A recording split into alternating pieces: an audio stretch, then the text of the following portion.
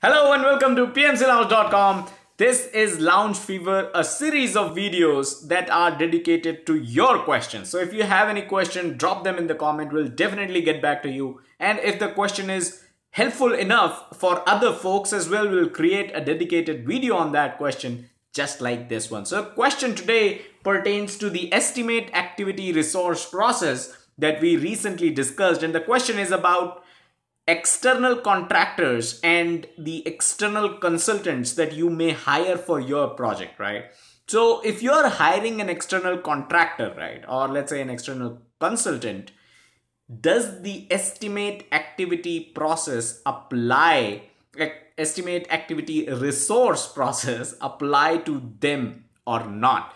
It does, because external contractors, external consultants, they are also your project resource. So if you are making use of, if you are hiring external contractors, you have to treat them just like you would treat the resource in your project. So you have to estimate the activity resource process that has to be applicable to external consultants and external contractors as well. Now, why this question?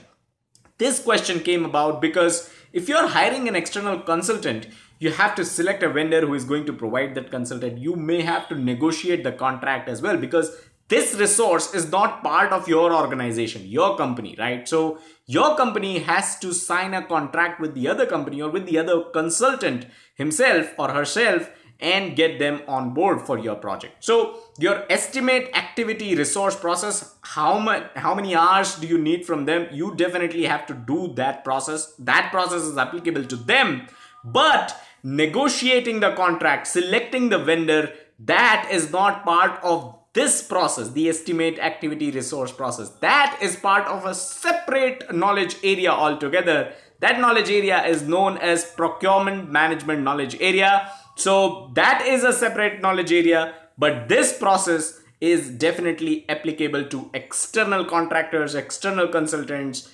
any external resource that you need for your project. So that's all that I had in this video. Hope you enjoyed it. Hope you learned the difference between internal resources and external resources and how this process is applicable to them as well. Subscribe to the channel and hit the bell icon if you haven't done so already. Check us out on our social media. PMC Lounge is our handle on Facebook, Twitter, and YouTube. And don't forget to check out the website pmclounge.com, your #1 free PMP resource.